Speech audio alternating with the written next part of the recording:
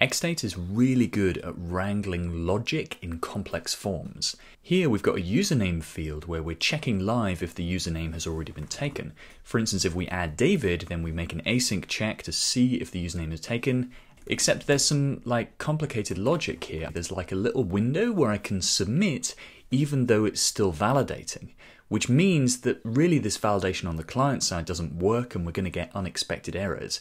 I think it's time for a state machine. Okay, let's build this bad boy from scratch and see where we get to. We start in the kind of empty state, as in the form doesn't have anything in it. But as soon as the user adds something to it, then we go into the validating phase.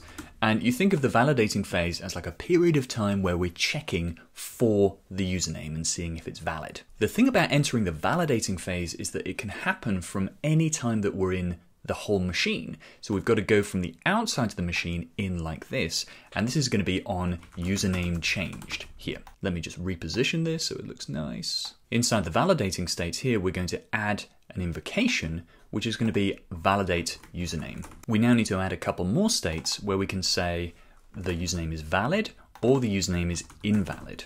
And now we need to go from the validating state to valid if it is valid. And if we encounter an error, we need to go to the invalid state over here. So the whole point of this state machine now is we can now control when the submit event is allowed to happen. And it's only allowed to happen when we're inside the valid state here. And that means that you can't submit when you're in the empty state, you can't submit when you're in the invalid state, or when you're validating either, only when the form is valid. Let's simulate this and check that it's all working. When we're in the empty state, you can press username changed and you end up in validating.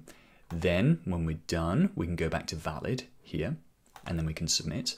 But even when we're invalid, we can still change the username, go back to validating. When we error, we can change the username again. And even when we change the username here, it's going to re-enter validating and revalidate with the new value. So I think we're all good. Okay, let's take a look at the code. We've got our use form here, which is coming from React hook form. That's controlling the username field and the default values.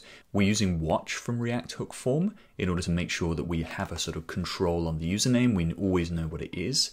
And we've got our machine down here, which has the validate username service, which kind of relies on this username that we're pulling from this watch here. We validate the username, and if it's not valid, then we throw an error here. We also have a use effect here, which is just letting our machine know when the username changes. This won't happen by default, and this means that you have really fine-grained control over when updates happen in XState. Finally, down in the error here, we check if we're in the invalid state, and then we throw an error if we are in the invalid state. One more thing is that we're now showing a little validating message on the submit button, which is showing the user that something is happening and you can't quite submit the form yet. Let's check that it all works. We have Matt here, which is validating, and it's come out valid, so I can submit that. But if I now change this to David up here, it's going to show the error and it's not going to let me submit. And crucially, in the window where it's validating, it's not going to let me submit either. So there you go. That's how you can use XState to help you build more robust forms to make sure that you're catching all of those little weird states that pop up when you're validating or invalidating. And you notice that we're not doing too much inside XState. Most of the stuff is being controlled by React hook form. We're kind of just ensuring that all the states match up and handling the complex async logic. If you want to see more stuff like this, you can subscribe, you can follow us on Twitter, you can do all the fun stuff. We're going to keep posting all the new XState content that we think of up here. And thank you so much for joining. See you soon.